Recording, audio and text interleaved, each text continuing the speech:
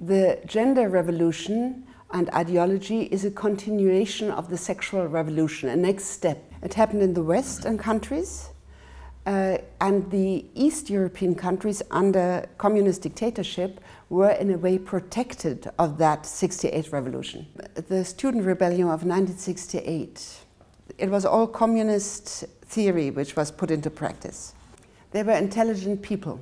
They realized that the old Marxist theory of revolutionizing the proletariat, the proletarians, did not work anymore. So they turned to the minorities as the revolutionary subject, as it is said in communist theory. And they understood clearly, we have to get to the levers of power. And they proclaimed the march through the institutions to the very top. They work with very long strategies, they work with a global network, and they work with very, very sophisticated methods of manipulation of the mind. The abuse of language is central for that. Words which have a high sound in our ears: freedom. The subtitle of my book is Destruction of Freedom in the Name of Freedom. Human rights, a very high value, which was formulated in the Universal Declaration of Human Rights in 1948. Human rights belong to every single human being, always and everywhere. Human rights are not privileges of minorities. So this is how the strategy worked, and with very, very intelligent long-term strategies getting to the levers of power in all areas of society. The beginning was, the breakthrough of the sexual revolution was the student rebellion of 1968.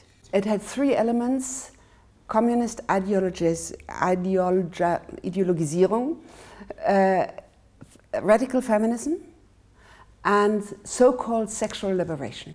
The idea is, have sex with anybody you want, as much as you want, search for your satisfaction, and that will bring you liberation. And already in the 1970s, this was an attack on the children. They started sexual education in the schools. It went on, and in 1990 a book appeared by an American professor, Judith Butler. The title of her book is Gender Trouble, Feminism and the Subversion of Identity. So you have it in the title. The idea of gender is to destroy the identity of man and woman as man and woman. And that, of course, is in the interest of the LGBT lobby. Only 5 years later, there was the United Nations World Women Congress in Beijing, 1995. It was in the hands of radical feminists, which are all lesbians. And they understood they need a new term to destroy the binary system of male and female in our society, and that term is gender. The gender theory says there's biological sex and there's social sex. Biological sex is ascribed to you at birth. Somebody says you are a girl. Your true identity is what you say you are. That is your social sex, that is your gender. And with very manipulative methods, they managed to introduce that term gender into the official document of that UN conference. And since then, there is a path of triumph of that ideology in all areas of society. It dominates the academia, in the West at least. In a totalitarian sense, students must accept that idea, otherwise they're expelled from university. Of course, it is a lie to say there's not man and woman. And every one of us knows we are either a man or a woman. So an ideology which is built on a lie, an anthropological lie, who the human being is, must become totalitarian. Because it is against nature, it is against reason, it is against our own perception who we are, and of course it is the deepest rebellion against God we can possibly imagine. We read on the first page of the Bible, God created man as man and woman in his own image. And now we say, we create ourselves in our own image. And we have this absolute madness of suggesting to children, beginning in kindergarten, that they can choose what sex they want to have. They get children books where the prince marries the prince, or children books where you see a face of a child, you don't know, is it a boy or a girl, and a fairy comes down and says, only you know what you really are. This is a criminal abuse of children for an ideology, in my mind.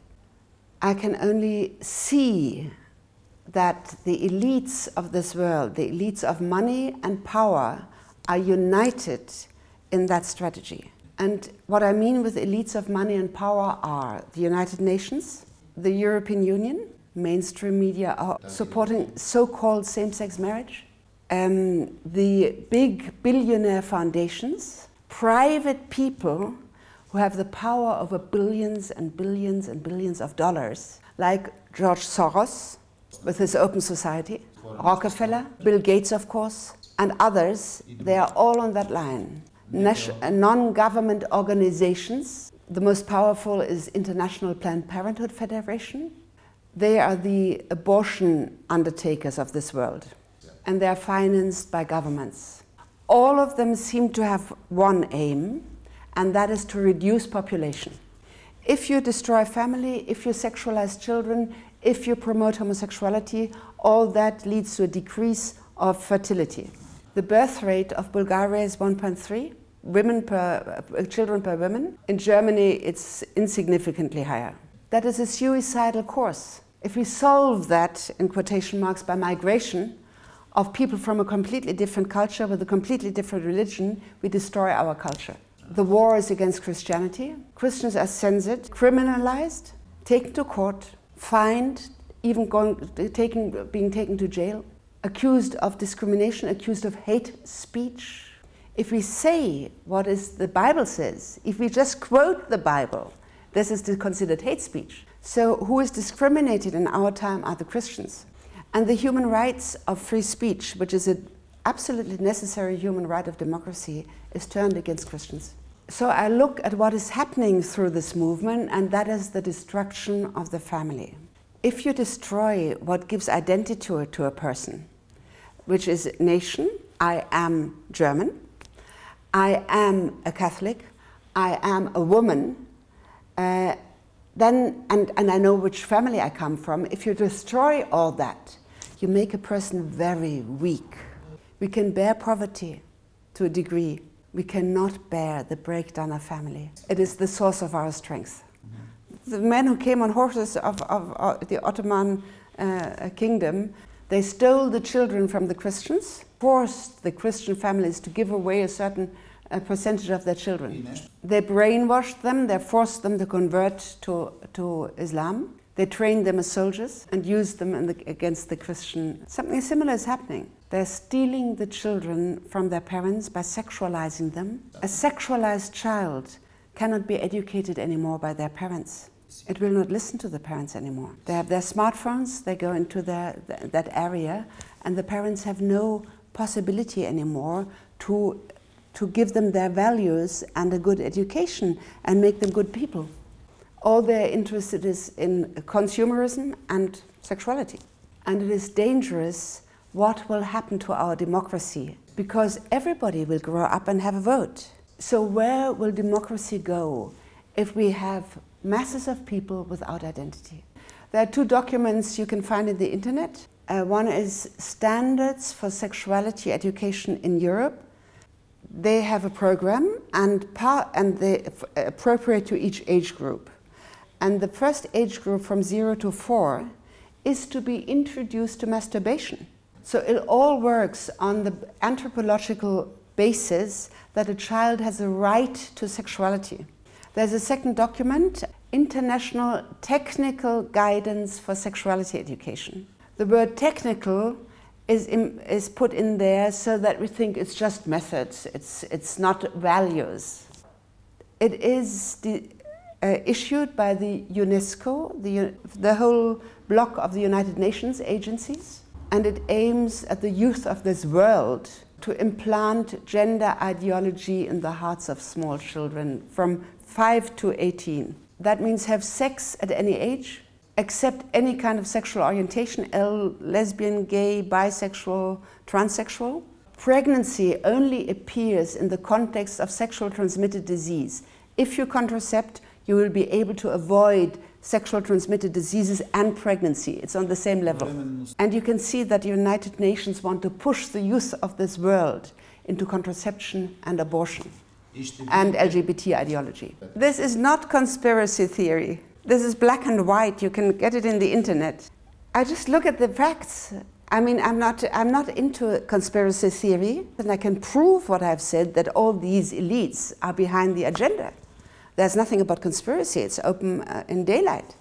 If you destabilize the identity of a person, of course you can do anything with their sexuality.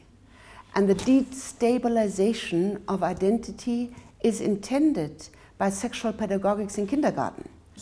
We human beings are not animals governed by instinct, we are free. We can satisfy our sexual drive in many ways. So if you separate sexuality from procreation, you can do anything with your sexual drive if it's only to satisfy your body. And this international lobby knows what they are doing with children.